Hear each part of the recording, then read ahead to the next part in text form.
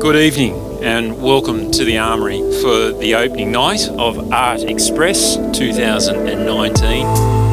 For us, it's all about celebrating the creativity of our young people and really giving them the best opportunity to show what they've got in a professional gallery setting.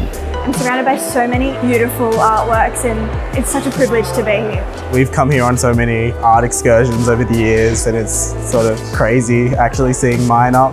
As an immigrant, my first memories were really of playing at the park right next door. I've never thought that, I'd be able to get to show who I am as a person through my art right next to where I've grown up. So it's just such an amazing experience.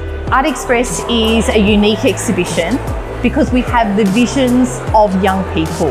And being here at Sydney Olympic Park, it's the type of environment that's open and accessible to everyone.